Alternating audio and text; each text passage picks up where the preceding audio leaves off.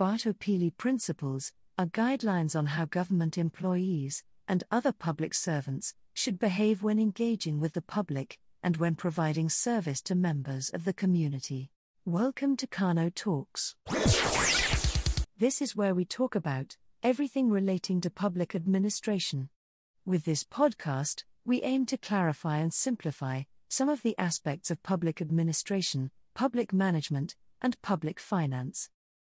So, if you are interested in the fields of public administration, political science, public finance, and the overall management of the public sector, including the running of government, then make sure you follow us or subscribe to our podcast show. In this episode, we explain what Batho Pele is, as well as where this concept originated from. We also list the Batho Pele Principles applicable to public servants in South Africa, and further aim to clarify each of these principles. Now, let's get into today's topic.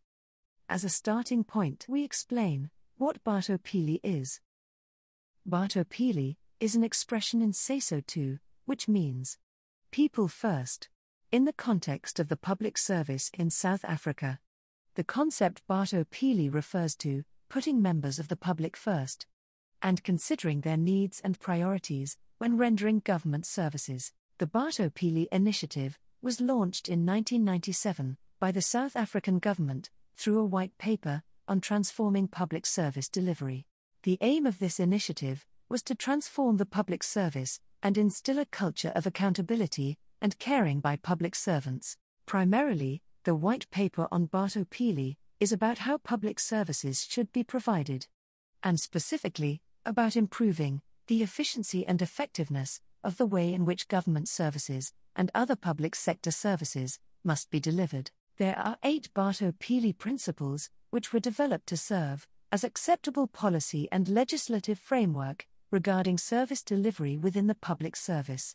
These principles are aligned with the following constitutional ideals of promoting and maintaining high standards of professional ethics, providing service impartially, fairly, equitably, and without bias, utilizing resources efficiently and effectively, responding to people's needs, where citizens are encouraged to participate in policy making, and rendering an accountable, transparent, and development-oriented public administration. The 8 Batho Pele principles are as follows: consultation, service standards, access, courtesy, information, openness and transparency, redress, and value for money.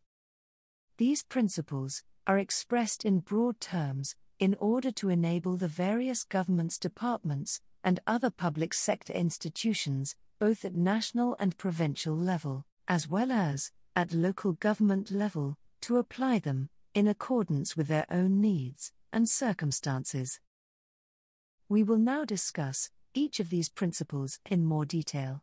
The principle of consultation means that citizens should always be consulted on what their needs are, as well as consulted about the level and quality of the public services they receive, and, wherever possible, citizens should be given a choice about the services that they are offered. Under the principle of service standards, citizens should be told what level and quality of public services they will receive. This is to ensure that they are aware of what to expect. Citizens should also have equal access to the services they are entitled to. This means that government employees, municipal officials, and other public servants should ensure that all members of the public have equal access to government services. The courtesy principle means that citizens should be treated with courtesy and consideration, meaning that members of the public and community members must be treated with politeness when provided with government assistance or government services. The information principle means that citizens should be given full and accurate information about government services. This means that government officials should always endeavor to make information about government services available to the public. The principle of openness and transparency means that citizens should be told how the various government institutions are operated, how much it costs to run them, as well as who is in charge. This principle also means that members of the public must be informed about the expected rates, tariffs, and prices for the various services offered by the government. The public must further be informed about the proposed budgets of the various government institutions. The principle of redress means that, should government fail to deliver the standard of service as promised, citizens should be offered an apology, as well as a full explanation and a speedy and effective remedy.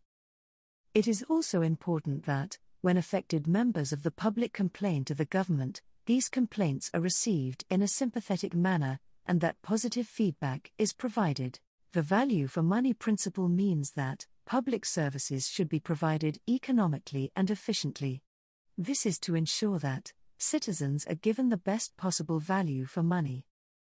This also means that government services, and by extension municipal services, should be provided as efficiently as possible, and that cost-effective measures are developed and implemented. These are the 8 Batho Pele Principles. Which of these principles do you think government needs to improve on? The White Paper on Transforming Public Service Delivery states that the Batho Pele Principles are applicable to sections of the public sector, both national and provincial, which are regulated by the Public Service Act.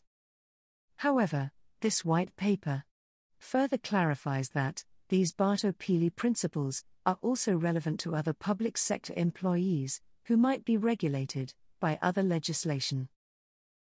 This essentially means that the Batho Pele Principles are applicable to all employees and officials in the public sector, including employees in the national departments, provincial departments, municipalities, as well as employees in parastatals, Chapter 9 institutions, and state-owned companies. This extends to teachers in the education departments, as well as employees in the South African Police Service, the South African National Defence Force, and the intelligence services.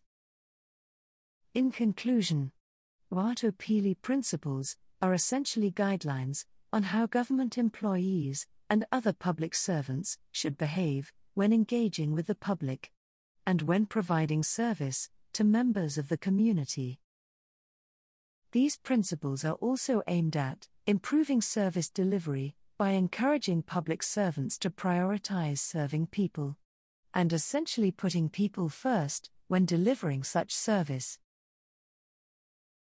Therefore, these principles encourage government employees to be flexible, innovative, and proactive when providing government services to the public. We've come to the end of today's episode. Thank you for tuning in. And if you really liked our content, don't forget to share this episode with your friends and family and tell them about our podcast. We'd also appreciate if you could rate and review this episode and our podcast. Thank you for listening to this episode. Join us again next time for another episode. Until then, check out our other episodes. Kano Talks. This is yet another informative and educational audio episode. Proudly brought to you by Kano Consultants.